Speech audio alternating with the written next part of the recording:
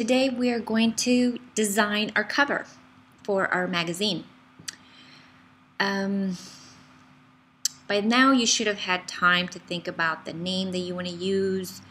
Like I said in the description, the project description, you should try to keep it simple, nothing too long. So these are some of the samples that I found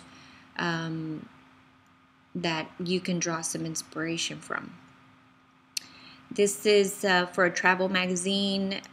Basically, a lot of them, what they have in common is, they put the article titles or what's in it to preview. This one doesn't have page numbers, but I would really like for you to use page numbers. So basically, this is what this assignment is essentially. It's the front cover and the back cover. The back cover is always a little bit different. This magazine that I had with me, Southern Living. The back cover is just an ad, and I wasn't that crazy about it. So you don't have to put an ad, but it's really up to you how you want to do it. And again, this is what your magazine is going to be about. I have been just doing some random articles for design, so I haven't picked anything. I'm just showing you how to use the program. But it's up to you what you want to do. And this is another example of what's in the back. It could be generic. It's up to you. This one has the page numbers, like I said. One thing I think that you should add to the back is a barcode. So you can add a barcode to the back. And these are just examples, okay? All right, so to start this assignment, this is where we left off last time. So let's go to pick out some photos. I went ahead and I picked this one because it's already vertical. So also look at that for the orientation. You don't want to pick out something that's landscape, and then when you get there, it doesn't fit exactly how you want it. Okay, so I picked that picture. And now what I would do is just for the sake of the assignment, I would insert a new spread, even though it's not going to be a spread because one is going to go in the front and one's going to go in the back. And I'll show you what I mean by that. Okay, so first I'm going to design it, and then we'll talk a little bit about how to set it up. Okay, so I am going to import an image. Command D or Control D, and then we're going to fit it in proportionately. And if it does not fit, then we just adjust the size.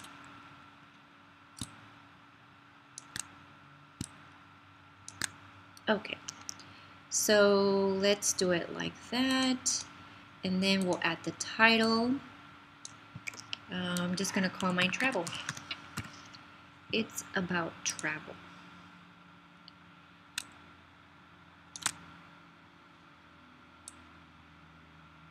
Okay, like I said, if you hold down Command Shift or Control Shift, you can enlarge it how you want. It's a shortcut. Okay, and I'm going to want that text to be white. I'm just going to pick swatches. Okay, that gives it a better feeling to me.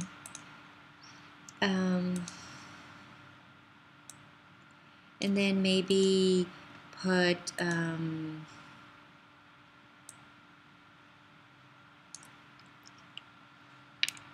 January edition.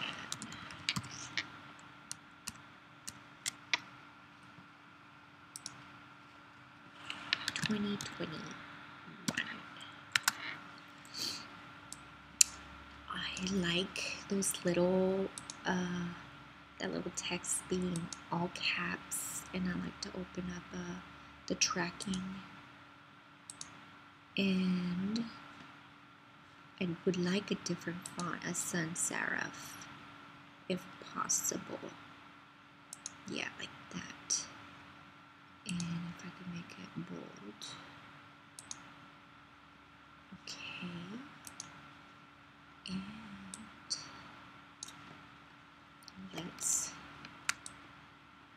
let's be different. Let's rotate it. If you hover over the corner, you'll see that little arrow. You hold down Shift, it'll do it proportionately. All right, it's a little big, so we'll just make it smaller. I want it to be flush on the L.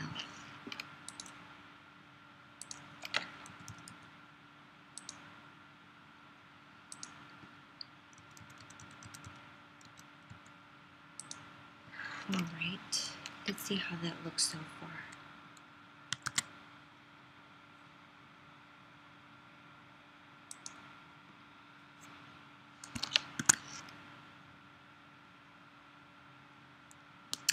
Beautiful. Okay. So the next thing you want to do is start putting, you know, your articles here. Best places to live. Let's do that white.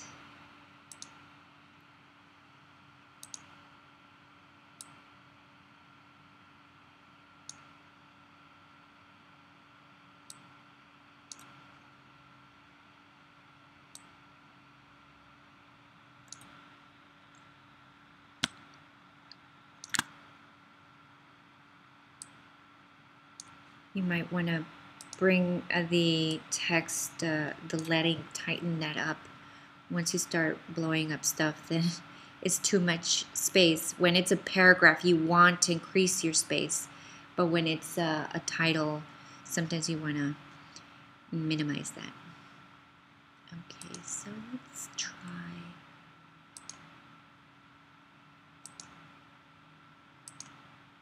Okay. And let's make it maybe bold.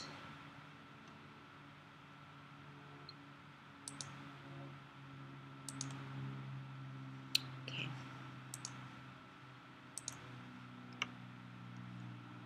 And let's say page 20.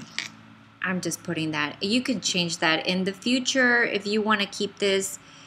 You're going to probably start moving stuff around, so the cover will probably be, the cover and the content, table of contents will probably be one of the last things that you do, that you edit. Let's change that a little bit smaller because it's too big. Okay. Okay, so it got lost right there. Okay. Shift W. And it's starting to take shape. Okay. Now for the back, like I said, do as you wish, but do something for the back because you're going to need a back. I am not going to right now, but I'm just going to keep it solid for the sake of this assignment. And I just noticed that I have been missing something with a lot of my videos, and I'm probably just going to have to add some directions in your assignments, but I've been forgetting to show you how to save. Okay, so for instance, this is page 6 to 7. You don't want to save the entire document as it's growing. You're just going to want to upload 6 and 7, right? That's going to be the assignment. So what you do is you go to File, Adobe PDF Presets, and you want to do smallest file size, and you say where you want to save it. And then you want to you don't want to say all. This is where you want to say 6 to 7. Only those pages, okay? So when you export, it will only show you 6 and 7, okay? All right, once you did that, then you can move your cover page to, why did it do that? It just took half of, oh no, sorry, it just moved stuff around. Okay, so that's the cover, and this is the back, and this is just some random white page right there. So we're just gonna delete that. Okay. So then we have the cover, this spread. Well, that's not a spread. Those are two different designs that we did, editorials. That spread, and then we have the back cover. Okay, so that's what we have so far. And this is the way you want to, when you're done, this is how you want to send it to a printer, especially one that is a professional printer. Like if you went to like Office Depot, like a print shop, they have different ways of printing. So this is for a little bit more professional. This is for when you work for a company and you they're gonna mass produce. This is the way they need their file. It's a little bit different when you work for when you do it through a print shop. They just will print out the pages. You know, it's different.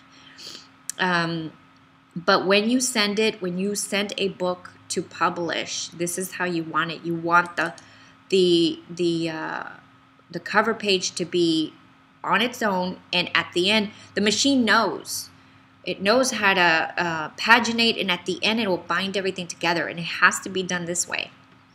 Okay, and then at the end, like I said, we'll move stuff around. We still need the table of contents. So I already showed you how you can export specific pages, okay? Now, if you wanted to do, let's say you had it like this, you can also do this, File. So we know that we want 1 and 6, right?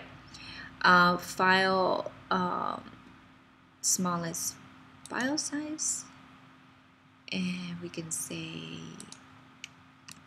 2, save, and we can actually say 1, 6.